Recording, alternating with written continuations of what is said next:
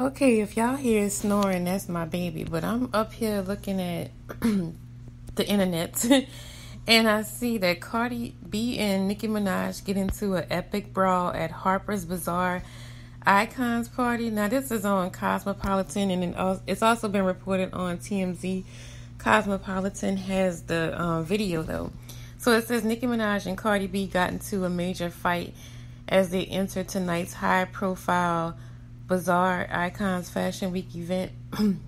There's a video, but I can't make out if it's Cardi or Nicki, and it says Cardi B took off her shoe to throw it at Nicki. Later, part of Cardi's wig was pulled off. Someone from inside the party said Cardi threw her shoe at Nicki, and Cardi had a bump on her face when she walked in, and the back of her dress was torn, and it's like a knot on top of her left eye. On TMZ, let me read TMZ. Let's see what they say. And this was 32 minutes ago. They so dramatic. They got Cardi B attacks Nicki Minaj, hurls shoe at mortal enemy. Seriously. So it says Cardi B showed off her shoes Friday night at a New York Fashion Week party by throwing one of them at Nicki Minaj.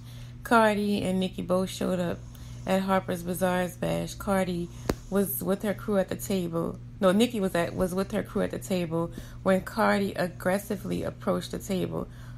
This is according to eyewitnesses. We're told that Cardi said, "Let me tell you something," as she lunged towards Nicki, but security stopped her inches from contact, and Cardi wasn't done. She pulled off her shoes and threw it at her enemy, missing her target. As for Nicki, we're told she was cool as a cucumber. She didn't even flinch. Cardi was escorted out by security. She left the building with one shoe on her foot. Wow, that's crazy.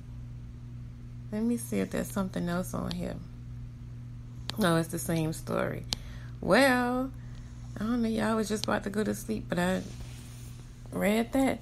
All right, so tell me what y'all think. I mean, that's crazy. Like, they too old for that shit. And Cardi B is somebody's mama. But, I wonder what was said. So I guess we'll hear more about it tomorrow. Bye, y'all.